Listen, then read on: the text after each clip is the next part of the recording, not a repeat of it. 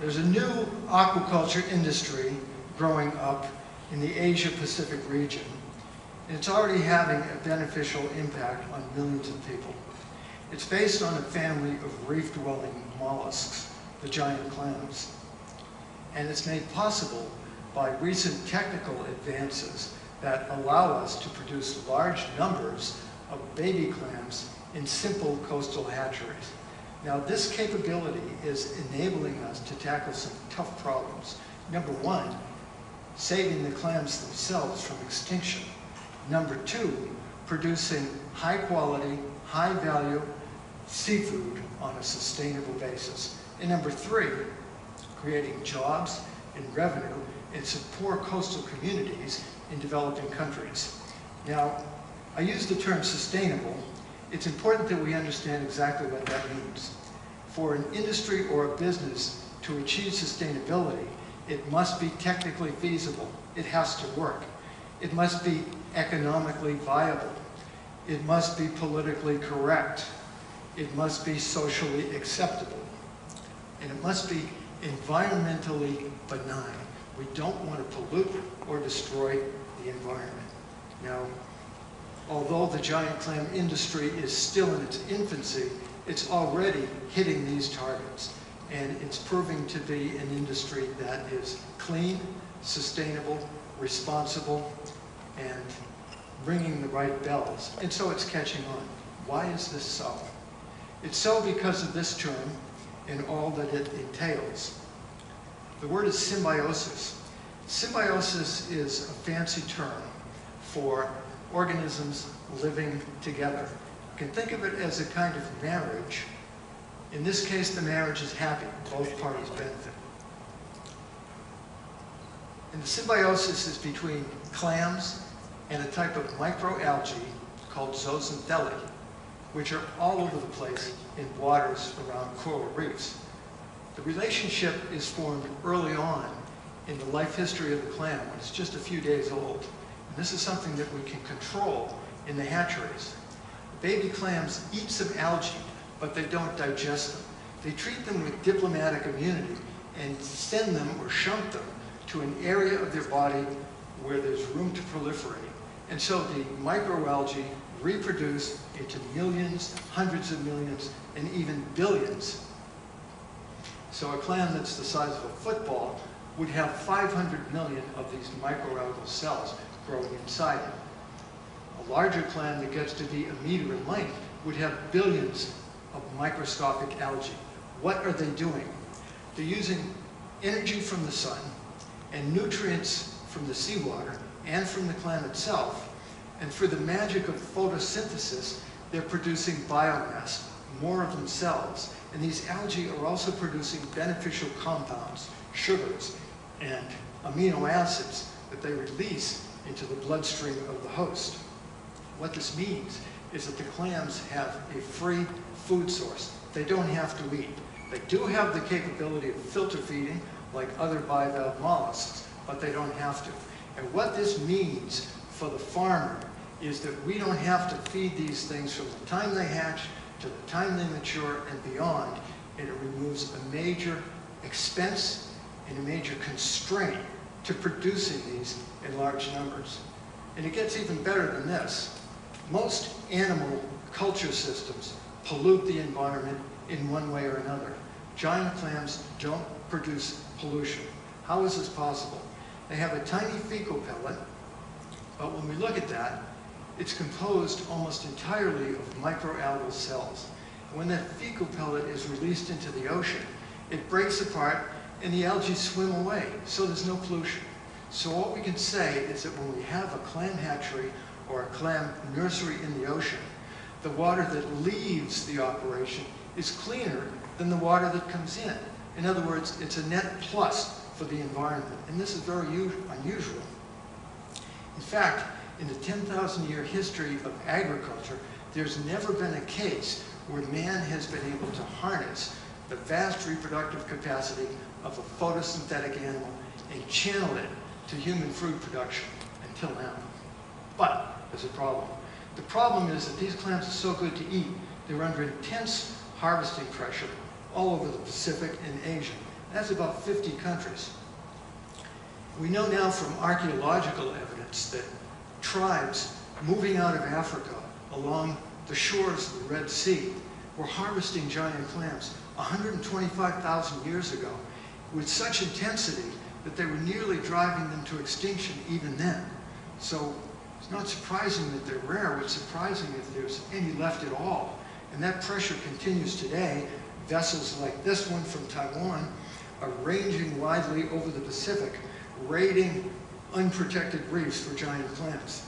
And part of my job was to work as a state's witness to investigate how many clams were stolen and to prepare evidence that was used in prosecuting the crews and captains of these vessels. There's another type of harvesting pressure that we call subsistence harvesting. And this is done by indigenous people all over the Pacific. And here a friend of mine, Uro Ikasakis, a Palauan fisherman, demonstrates how a giant clam is killed. We're on the outer reef, Oolong Channel, Republic of Palau. And Uro is killing a clam with a simple tool. It's just a pipe sharpened at one end. That pipe is jabbed into the clam. The adductor muscle that holds the shells together is cut. A big hunk of meat is pulled out, leaving the dead shell behind. And here, Marcus Basio is displaying the meat, about 30 pounds of it, which will be distributed to his family and his clan in the Pacific style and eaten the same day. In a word, the family of giant clams is in trouble. Depending on where we look, they're rare, threatened, endangered, or actually extinct, gone. So what's the solution? Well, obviously, the solution is to make more. And this occurred to a group of scientists and graduate students 40 years ago. We were sitting around in Guam, 1974, exactly 40 years ago, and people were saying, wouldn't it be nice to be able to produce more of these so we could attack some of these problems? But it was just a dream. And down in Fiji, there was a group from Duke University doing the same thing, taking the first tentative steps toward understanding reproduction in these shellfish. Well, several years later, I became the principal investigator on a project that was to run for more than 15 years. I was the chief rainmaker, the person who brings in the resources. And our objective was to unveil the secrets of reproduction in the family Tridactylidae, and we succeeded. We succeeded in discovering what controls spawning in the giant clams. And it turns out that it's related to the phase of the moon, the time of the day, the height of the tide, and even hormones that the clams themselves produce. We learned to control this all in the laboratory in a sustainable, reliable way so that we could induce spawning and create millions and even tens and hundreds of millions of eggs any day of the year. And this was a technical breakthrough that led to our ability, to produce large numbers of babies, tens and hundreds of thousands per year. And we perfected techniques for keeping these young clams alive in land-based tanks and also in cages in ocean nurseries. We solved technical problems. For example, when we do things in seawater tanks, we tend to get something called algal fouling. That's nuisance algae showing up, just getting in the way it would on the hull of a boat. So we found out that there were certain types of snails that like to eat this algae. We determined the life cycle of the snails and learned how to produce the snails in sustainable numbers. So we developed a co-culture or polyculture system of clams and snails. We took our hatchery, which was very simple at first, expanded it by a factor of 10, so that we had 64 tanks. And this was in the Republic of Palau on Algal Island. The facility was called the Micronesia Mariculture Demonstration Center, and it was the world's first and largest giant clam hatchery. And we developed techniques for growing these clams in the ocean, techniques that wouldn't interfere with coastal navigation or with the beauty of the site. We made a very important step, which was to domesticate one of the species of clams, Tridactylorasa. Now, domestication means achieving full control over the life cycle and full independence from wild stock. In order to do that, we had to start with wild stock, produce a first generation, raise them up to maturity, produce a second generation, then a third generation. By then we had 10,000 breeding clams, and we had proved to the world, to many observers, that we had actually literally domesticated the species and that we could reproduce more at will. And that gets to the whole issue of sustainability. And then we took the technology and the clams themselves and we started distributing them through training programs and distribution and conservation and reef seeding programs around the Republic of Palau, all 16 villages, all cultured clams, and then to the wider region in Micronesia, the Federated States, Yap, Coast Rai, Chuuk, and Pohnpei, the Marshall Islands. And this is an interesting aside. If you're in a place with fast internet and you have a nice dinner, you might take a photograph and put it on Facebook. If you're in a place with slow internet, you'll just take your clamshells and put them out in front of your house on your stone wall. And that tells everybody in the village, we have a clam farm and we can eat clams whenever we want. So if the weather is too rough to go spear fishing or line fishing, we just go out and collect some clams and we'll be fine. That's called food security. And so we pioneered the sale and shipment of chilled sashimi-grade clam meat to the Asian seafood capitals, primarily in Japan, the masters of sushi and sashimi. And we sent clam meat, cultured clam meat, into Tokyo and Osaka and Okinawa. And the Japanese were astonished that a gaijin, a foreigner, could produce sashimi-grade meat and fly it into Tokyo faster than the Japanese fishboat captains could do it themselves. It took the fishboat captains 24 hours. We were getting fresh sashimi into the Japanese markets in 12 hours. And I was pleasantly surprised one morning at 5 a.m. standing on the auction floor in Naha City, Okinawa. The fish are coming off the boats, the sushi chefs are coming in to buy the fish for the day, and the price of gilled and gutted chilled giant clam meat, called shakogai in Japanese, was higher than the price of top-grade yellowfin ahi tuna. And everybody in Hawaii knows how expensive ahi is, especially around New Year's. We also pioneered the sale of giant clams as pets in the saltwater aquarium trade, sending thousands of blue and green, beautiful young clams into the wholesalers on the West Coast, which were then distributed nationwide.